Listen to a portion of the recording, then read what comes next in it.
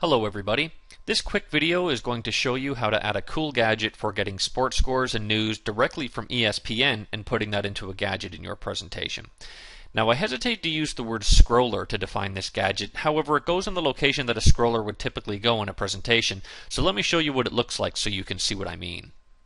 I discovered this widget at Widgetbox.com by searching for ESPN. Now notice when you search for ESPN, there are 4 different versions of this widget. There are 2 that I would recommend for 2 different reasons. If all you're interested in is scores and news and you don't want users to know that this came from ESPN, then the ESPN bottom line widget may be perfect for you. Notice that the information on who scored flies by way too quickly to read, however there's no on-screen information about this being an ESPN feed. The other widget is ESPN's bottom line version 2.0. Now this shows the ESPN logo as well as the customizations button, however this time the information on who scored appears long enough to read.